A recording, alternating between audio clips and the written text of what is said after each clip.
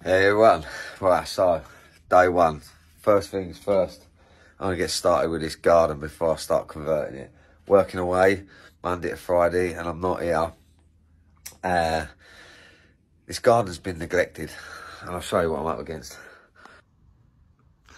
So all this nice paving, what a load of shit. Look at the state of it. It's all bad, it's all bad.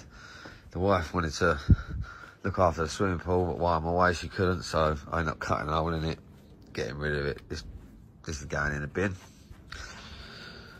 Dog shit, nice. Plants growing through, what the frickin' hell. I've got no excuses. The place is a mess.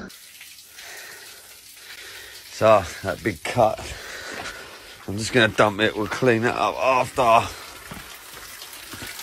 Oh my God.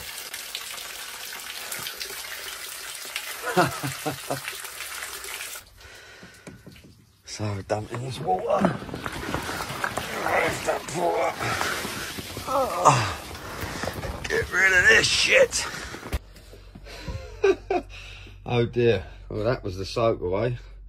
That'll be gone in a minute. Let's go, girl. Right, hold on. Right, so garden so far, all the heavy.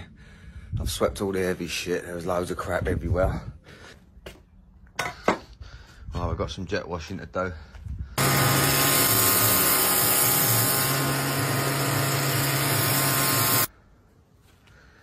Alright, so we're much better now. It's drying out.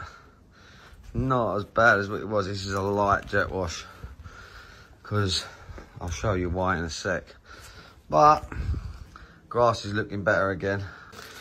Right, so the reason for me doing a light jet wash on this is because there is 1.5 inch waste pipe coming out of the granddette, and that goes all the way down, comes out into the bar. And I used it to run cables. But now I'm going to be putting a toilet and a shower down there and everything else. We need to pump that waste all the way over into this waste. So the pointing's all got to be done again. Everything's got to be done again. But I want to air test this. I want to make sure that this pipe underneath the ground is still good, because I don't want floating turds coming out. And I'm going to have to pull up a couple of these slabs, cut that off, get rid of that, and then run it into the main drains.